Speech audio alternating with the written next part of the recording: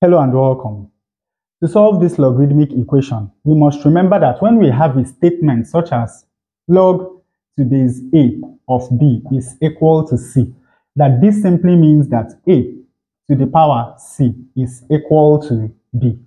Now, of course, you know that when we write log without specifying the base, it means we are working in base 10, common logarithms. So, according to this, we can write this logarithmic equation as x to the power 4 plus 16x minus 2 is equal to 10 to the power 1. Now, of course, you know that 10 raised to power 1 is equal to 10. Rearranging this equation, we have x to the power 4 plus 16x minus 2. Now, let us bring 10 over to the left-hand side. We have minus 10 is equal to 0. And of course, from here, we have x to the power 4 plus 16x minus 12. Minus 2 minus 10 is equal to minus 12, is equal to 0. Now, the easiest way to solve this quartic equation is by completing the squares. To do that, let us add and subtract 4x squared to the left-hand side of this equation. And then let us break down minus 12 into 4 minus 16. Now, when we do this, we have x to the power 4 plus 4x squared plus 4 minus 4x squared plus 16x minus 16 is equal to 0. Of course, you know that adding and subtracting the same quantity on one side of an equation doesn't change the equation in any way. Now, let us arrange this equation as x to the power 4 plus 4x squared plus 4 minus 4x squared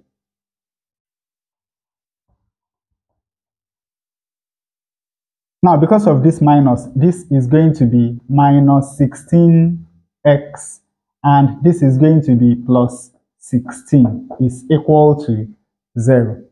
Now, it's very easy to see that this is a perfect square and this is also a perfect square. Of course, you know that this is a quadratic expression in x squared.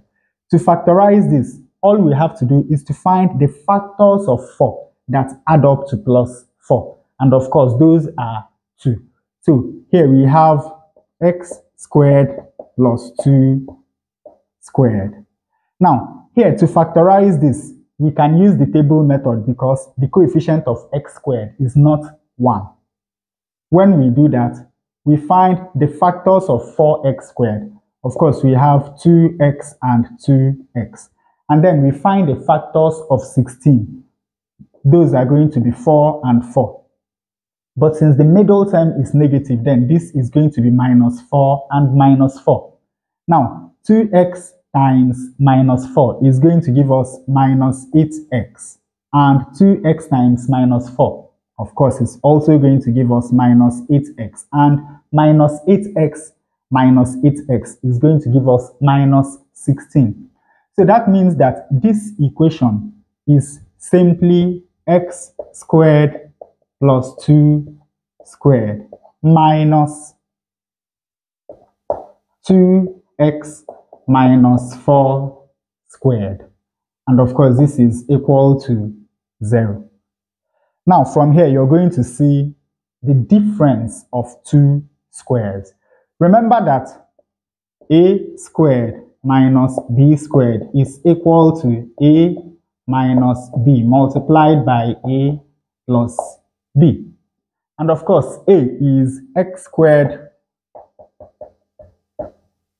plus 2, while b is 2x minus 4. Now, when we substitute into this, we have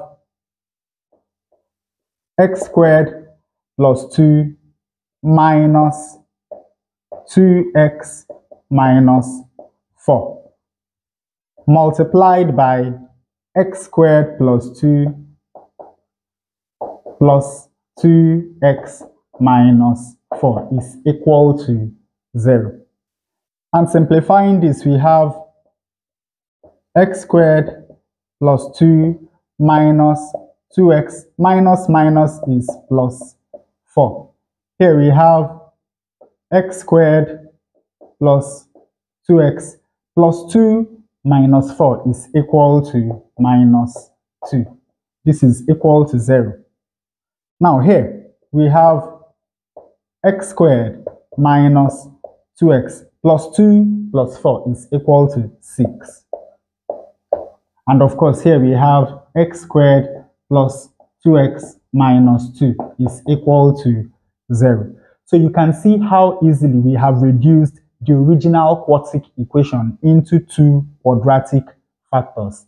And of course now all that we have to do is to solve these two quadratic equations to find the values of x that satisfy this logarithmic equation. And I am sure that you already know that from this statement, either this is equal to 0 or this is equal to 0. So we have x squared minus 2x plus 6 is equal to 0.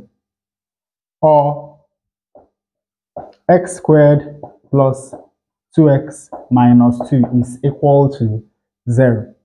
Now we cannot solve this quadratic equation by factorization, so let us solve by completing the square method.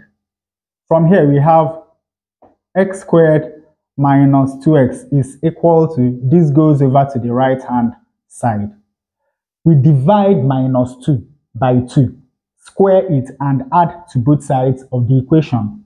So we have x squared minus 2x plus minus 1 squared is equal to minus 6 plus minus 1 squared. Of course, you know that this is a perfect square. So we take one x and we take one minus 1 and we square, and this is equal to minus 6 plus minus 1 squared is 1. And of course, minus 6 plus 1 is equal to minus 5. And I am sure that you must have already noticed a problem, because we have that the square of an item is negative.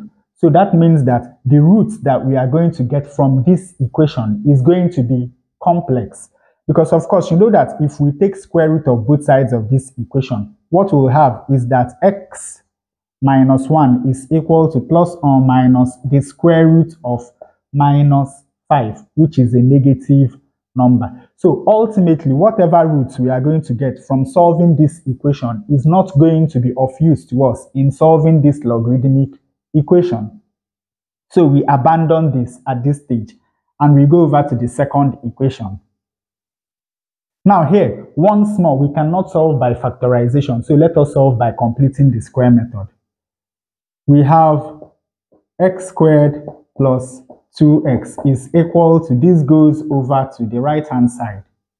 Now once more, we divide 2 by 2, square it and add to both sides of the equation. When we do that, we have x squared plus 2x plus 1 squared is equal to 2 plus 1 squared.